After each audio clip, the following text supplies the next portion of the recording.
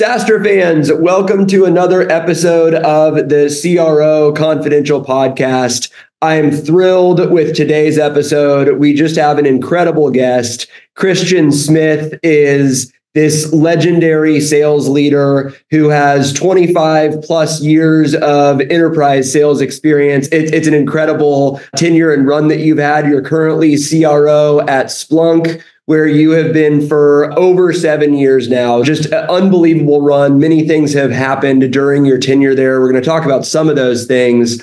Splunk is a 20-year-old enterprise software giant that has accomplished many things that folks listening to this podcast aspire to accomplish. 2012 IPO, 2023 acquisition by Cisco, north of $28 billion. Big congratulations to Christian and the team on that milestone. Several $billion of ARR, and we could go on, but excited to have you here. Thanks for joining us, Christian. Great to be here. I appreciate it. So let's start with, outside of the headlines that I just mentioned, let's just level set with the audience. What is Splunk? Yeah, good question. And if you can't answer that question, you got to wonder. So anyone can answer it. I hope it's you. I like to avoid the marketing speak, by the way. And I always talk about it like at your barbecue and you're talking to your friends and recapping the latest football game and then talking about what is it that you do.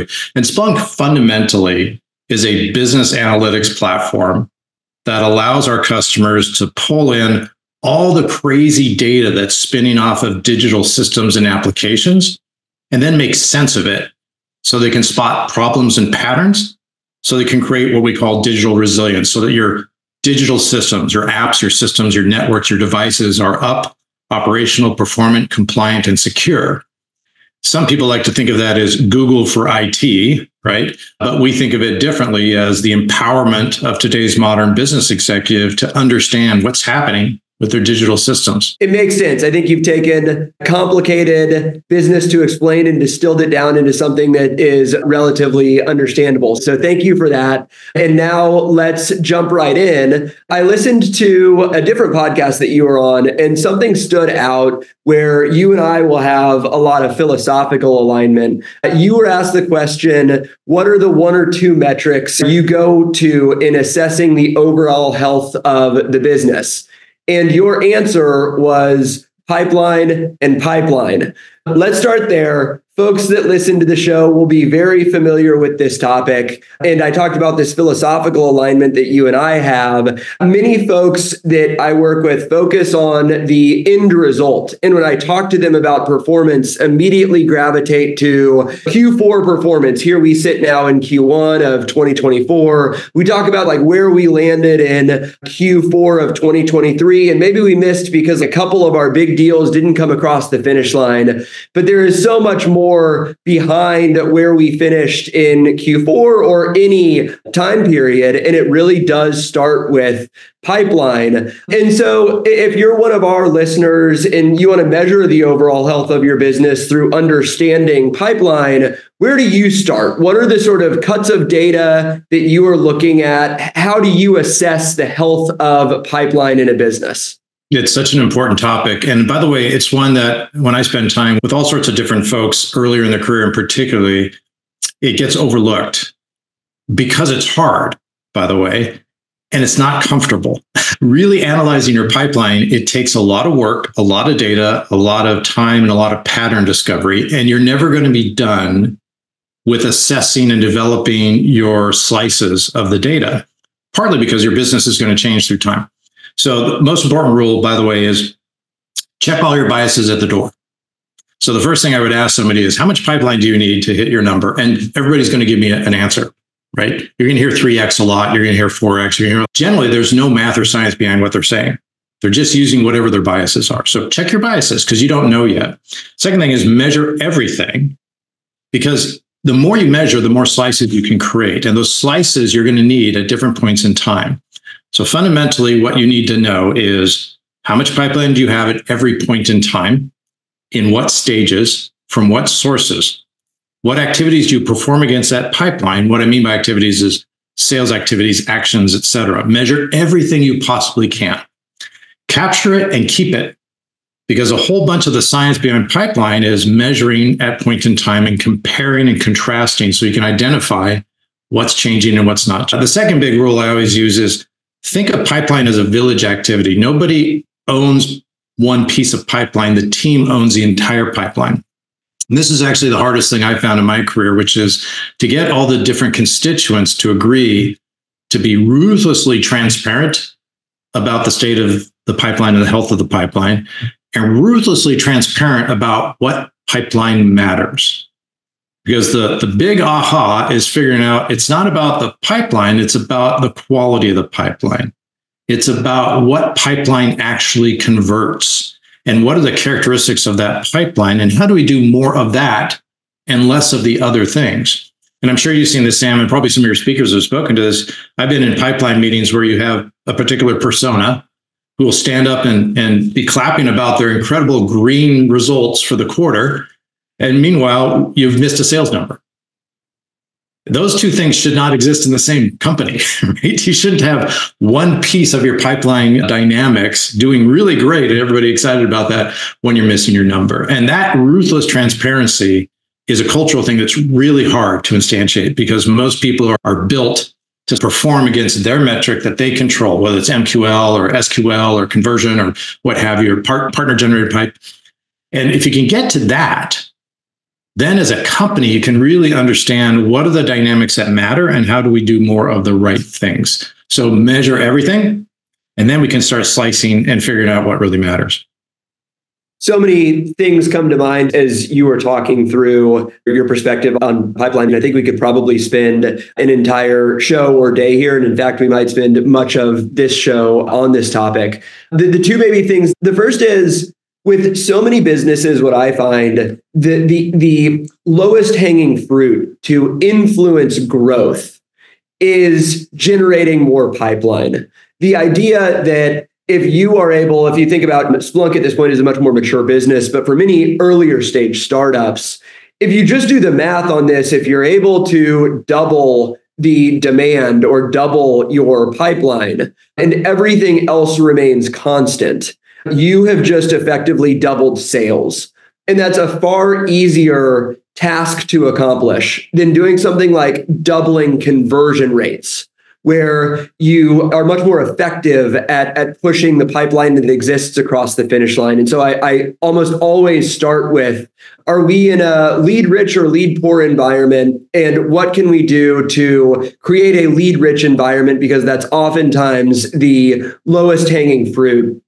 And with that, the second thing that comes to mind is, and you mentioned this around somebody in a pipeline meeting that can be cheering because we've hit our opportunity commit or our pipeline commit, but we missed our sales target. The reality is not all pipeline or not all opportunities are created equal. And beyond just the N number of opportunities or Y dollars of pipeline, you want to have a second level understanding of what are the conversion dynamics of the pipeline that we are generating. And that will then heavily influence ultimately the revenue that we're able to close. Let's continue along. Who at Splunk is responsible for generating pipeline? I think the folks that most often come to mind, marketing, maybe their primary function or first priority is generating pipeline. SDR, that's the same thing that comes to mind. But then you get into these other roles like account executives, account management, so folks that are servicing the existing book. So I'm curious, extremely mature comparatively business like Splunk, who is responsible for generating pipeline out of that grouping? Yeah, it's funny. Actually, everybody is. And one of the things that we've really matured away from is thinking about just each silo. So early in our stage of growth, we thought a lot about the primary horsemen for pipe generation: marketing, sales, and partners, right? And analyzing what are the different motions inside of those. Today, what we look at is every influence point in the pipeline. You always have to have a final sort of tag of what's the source, okay? And if you think of it just pure stats, the source, the majority of it is coming from the sales organization, over 65% of it. Marketing is present about 14%, and channel is the balance. And you might look at that and go, wow, that's an opportunity. Actually, that's the right mix for our business because we understand the pipe sources and what they create. So your digital demand generation creates a certain type of pipe that converts at a certain rate. We're an enterprise business. To go get that enterprise pipeline, you have to actually do very different motions, right? A lot of account-based marketing and targeted account selling. So we understand that, but we also understand that when you look at any opportunity, typically they've touched 150 different things in our organization to get there. So they've been to events, they've watched podcasts, they've downloaded white papers, they've been to the website. So we understand that even if it's a sales sourced opportunity, they're being influenced by all the different things we're doing as an organization. And we want to understand that so we know how to think about evolving those different touch points and influence points so that we get better conversion, so that we can optimize the pipe dynamics. But everybody's responsible, but we still tag things so we understand what sort of primary characteristics of that pipe. I love it. A couple sort of tactical takeaways for folks in the audience. The first is at the leadership level, everyone should be responsible for generating and influencing pipeline. This isn't a bifurcation between marketing owns all pipeline and sales just owns closing that pipeline. I've seen that all too often. And for businesses like both Splunk and Brex, sales actually ends up generating the majority of pipeline. Now, to your point, Christian, I wouldn't necessarily be prescriptive about that. It's just what has worked for Splunk and it is what has worked for Brex. And in some businesses, it is more marketing generated. And so you double and triple down on the efforts that are working. So I think the takeaways are everyone is responsible for pipeline.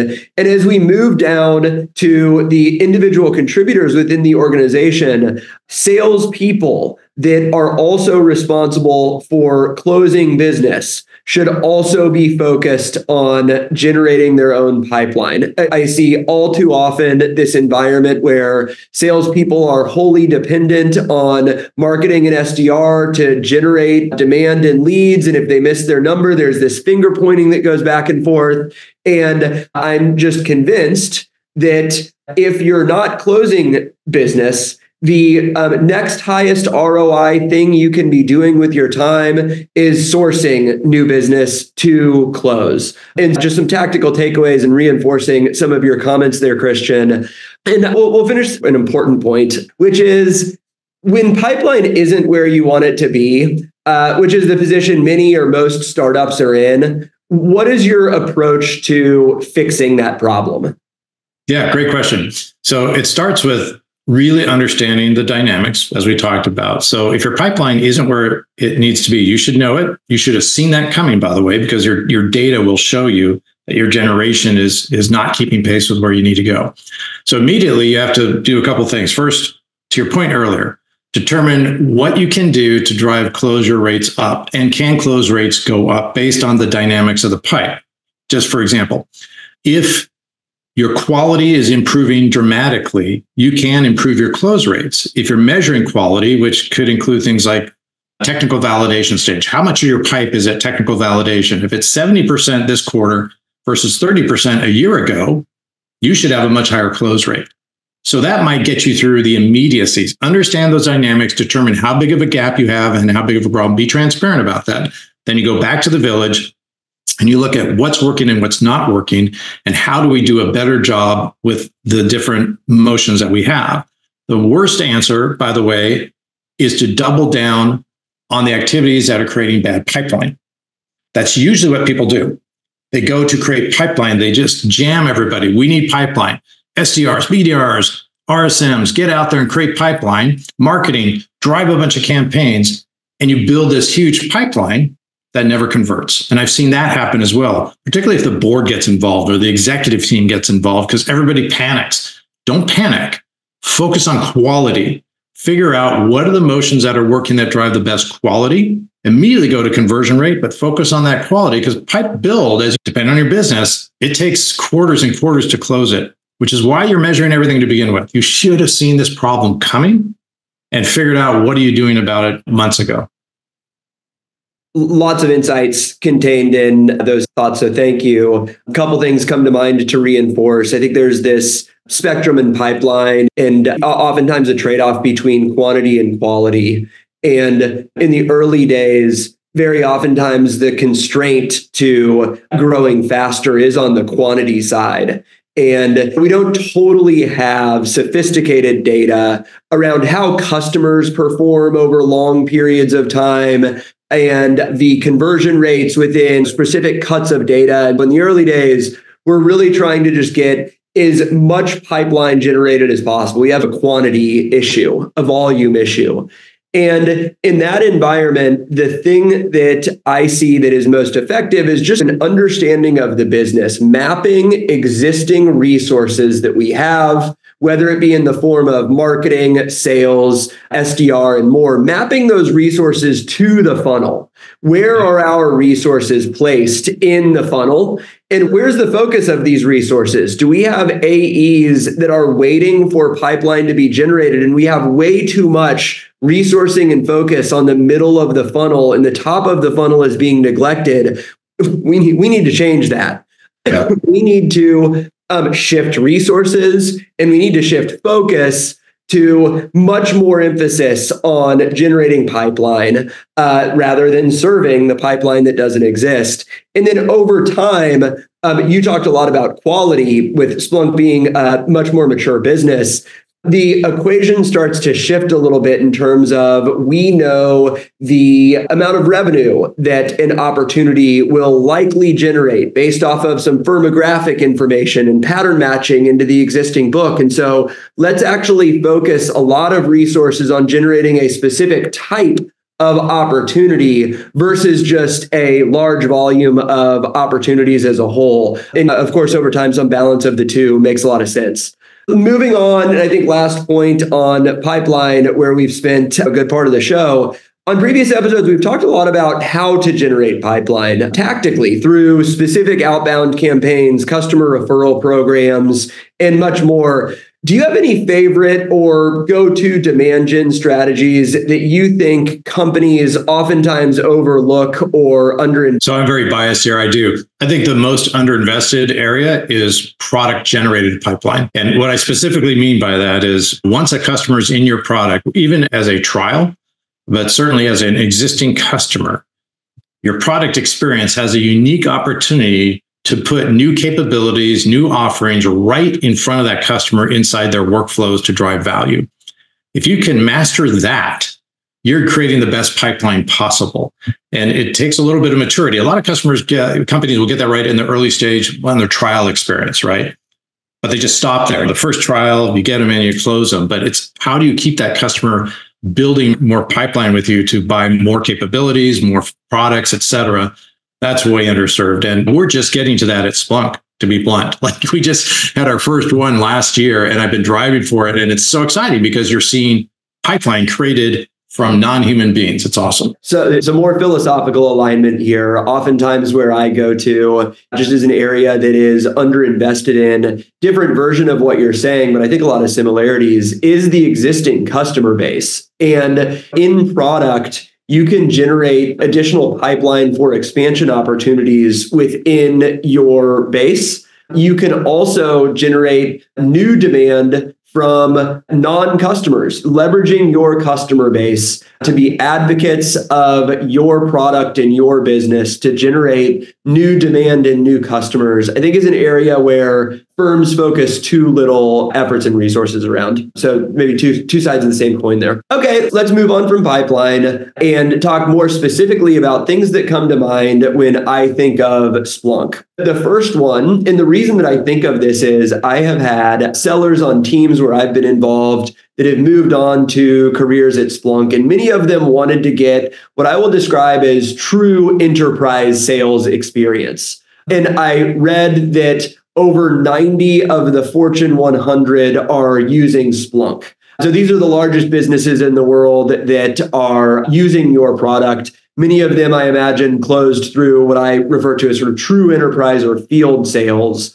And for the last 2 years, I'm seeing this trend in venture-backed tech where more than ever, startups are moving up market. So if your customer base entering 2022 was made up of other private tech companies, you've seen user contraction, customer churn, tightened budgets, all of which lead to a more challenging selling environment overall if you're focused on these sort of like further down market venture-backed tech companies. And so everyone, or many, are moving up market. And the benefits, the revenue is chunkier, it's stickier, more highly valued by investors. And let's spend some time on enterprise sales, where I think Splunk, at least in my mind, is really the poster child as an organization that folks may want to learn from and emulate. How do you think about team structure in terms of inside versus hybrid versus dedicated field sales role? Is there some customer segmentation that dictates where you default to the owner of that account? Would you love to just understand first how you all are structured? Yeah, it's absolutely right. And I think your characteristic is correct. We are an enterprise grade offering. And by the way, the motions match your product, right? That's the funny thing. When I talk to investors, sometimes they want to go up enterprise, and I will say, tell me about your product. Is your product an enterprise product? Because the enterprise only spends a bunch of money on products that will actually solve important problems for them that scale and perform at a large company level. And a lot of products aren't designed that way. Luckily, Splunk was. It was designed from the beginning to solve a pretty complex set of problems. And what we found is that segmentation is critical. We keep evolving it. So we've resegmented 3 times in my 7 years as the market has changed and the dynamics of our offerings have changed. And you could read into that even what was a very large customer for us back when I joined. We were about a $600 million company. We're $4.5 billion right now in ARR. A big company back 7 years ago was spending a couple of million with us. Today, they're spending 20, 30 million a year with us. So you have to keep thinking about your segmentation and refining it through time. We do have a multi-tiered segmentation approach where we have our key accounts, which are the largest spenders and the largest potential. And those are typically set up with a patch of 1 to 3 accounts per seller. Okay, so you think about that. You've got one account. If you're a sales rep in the audience, some of you are going, what? How does that work? And others are like, yeah, that makes perfect sense. Because if you're doing the job right, you're living at that account. You are embedded inside of them. You have a badge. They know you really well. And then as we move down into sort of what we call the classic enterprise market, those are accounts that are going to be spending the next tranche down. And typically those ratios are about 10 accounts per rep. Then we drop into the next tranche, which is emerging enterprise, earlier stage, lower spend with us. And those reps might have 30 to 60 accounts, depending on. And then everything else we consider scale. And scale is what you might think of as commercial, et cetera, is very partner-led motion. But you have inside sales driving and assisting those partners. So that's how we set it up. Commercial and scale, that's our inside motion. Everybody else is a field-based rep that's out selling in front of customers wherever possible. We can talk about that more. And all that segmentation is done by the ARR and the ARR potential. And so even if we have a global 100 account, we understand if they're spending nothing with us, they will be in that enterprise segment, but we put them in a very different motion than if they're already spending $15, $20 million with us. It makes a lot of sense. And so then it sounds like you have a team that you've defined as commercial that is largely inside selling. And then you talked about 3 different segments within the enterprise, ranging from one account. And I think you mentioned your largest spenders are $30 million plus. It makes a lot of sense to have a dedicated account manager or salesperson on an account that's generating that amount of revenue. And then at the lower end, you have something like folks that have up to 50 or 60 accounts that they are selling into, and they are also primarily in the field. And I think one thing that I observe in these companies that we've alluded to that are pushing up market has started as startups with inside sales organizations, growing into enterprise sales organizations, closing larger and larger businesses, and making that transition is unnatural and more challenging. And one data point that I cite that maybe helps influence people's influence people's want to meet more customers in person is just around when we actually measured at Brex when we did a customer on-site and the conversion rates of customers that received an on-site versus customers that we tried to close inside. And it was 3x. The customers that we met in person had 3x the conversion rates from the customers that we didn't meet in person. And as you move up market, if you're trying to do so with the model that has worked being inside selling, you are unnecessarily penalizing yourself by not spending time in front of customers. There is something that is a sign of the times that I think is helpful to talk through. And it's been a crazy 4 years. It's been 4 years at this point for enterprise sales, where, back in 2020, no one was meeting in person. Even Splunk enterprise salespeople weren't going on site when everyone was working remote. And of course, we're now long past restrictions on in-person meetings, but many folks haven't returned to the office daily. And so I'm curious, how has field sales changed at Splunk? Are you back to 2019 levels of in-person customer meetings? Do you encourage people to get on planes and meet in person wherever possible? Let's just start there and level set with how this has evolved over the past few years for an organization like Splunk. Yeah, it certainly changed a lot. I would say back before the pandemic, a lot of our selling methodology at the enterprise was to be on-site, walking the halls, influencing multiple champions, discovering use cases in real time, whiteboarding them, and building demand that way. So that was a big part of our demand generation approach. Obviously, post-pandemic, we got very good at selling virtually during the pandemic. Everybody did.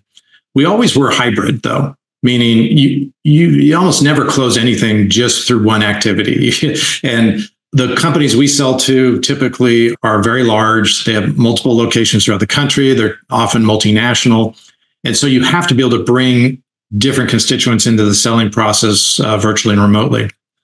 I would say where we are today is we're traveling a lot more than during the pandemic and a lot less than pre-pandemic, and leveraging that virtualization more and more because we're matching where our customers are. To your point, some customers would have all been in one site. Today, you may have 2 or 3 champions that come in regularly, and the rest of their team is scattered throughout the country. So you're bringing them in on a Zoom call in person. And I would say that's the important thing is we put the customer at the center of everything. That's the key. Put the customer right at the center. What do they want from you? What's the experience? How do you help them through the buying cycle? And for some, they're going to need you to be highly virtual. Others are going to want that kind of combination. But the one thing that we've seen, and I'm sure you've seen this and your audience has, is that it is harder to build a deeper relationship with somebody remotely. So you and I have met over Zoom, but I guarantee if we go have lunch together, dinner together, have a coffee together, we're going to have a deeper personal connection than if we didn't. And in our type of selling, where we're trying to really build long-term relationships with customers and drive most of our revenue through the install base, because 80% of our new bookings comes from the install base. We were talking about this earlier. You've got to get that emotional relationship, and it is just harder to do, not impossible to do remotely. And so I think that's what you have to figure out is how are you going to use travel to not only meet with the customer, but make that personal connection. So much of what you said just totally resonates. We'll start with, it sounds like you all have found a balance between how you spend your time directly in front of customers or virtually, and tried to take advantage of the best of both worlds. And the time that you are spending in front of customers, the focus is really on developing the relationship with the customer, which is very difficult to do in a virtual remote environment where you're not face-to-face, whether it be coffee, dinner, lunch, whatever the sort of forum where you're developing a relationship with your customer, which is so important. And I think for many folks that are listening, most folks have not yet adjusted quite back to the level that I'm hearing that you all have at Splunk, where many folks that I work with and talk to spend all of their time inside, many working from home still, many very seldom getting on a plane, traveling, meeting a customer in person. And so if you can be different there, it can be a real competitive advantage where you are spending time with your prospects, with your customers in person, and your competitors are not because of the environment that has changed over the last few years.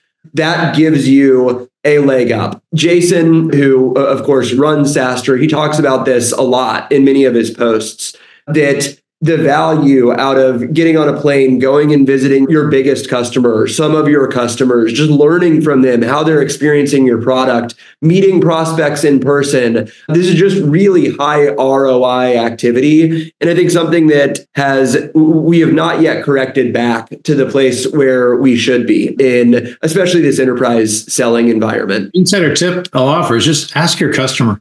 It's really interesting. I keep asking every time I meet with customers, tell me about, do you want to see us in person? Do you want to come out and do EBCs? Are you traveling more? What's your team doing? Are you bringing them together once in a while? Could we help with that? Would you like us to show up? And you'd be surprised how much it's changed, because most people are trying to figure out how do they get their teams working together in some way. They're looking for ways to get them together physically from time to time, not completely, but just to augment the work that they're doing, augment the relationships. And if you can participate in that, they'll appreciate it.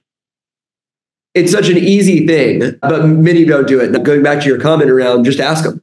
Say, I'd love to meet you in person. Are you up for going to having dinner or grabbing lunch one day next week? Or I can put on an event for you and the team. We can all get together. We can just having these dialogues is such an easy step that so many don't do.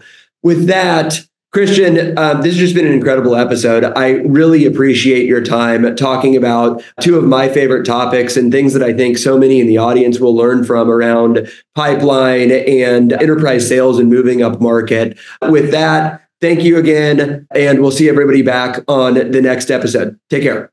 Thanks.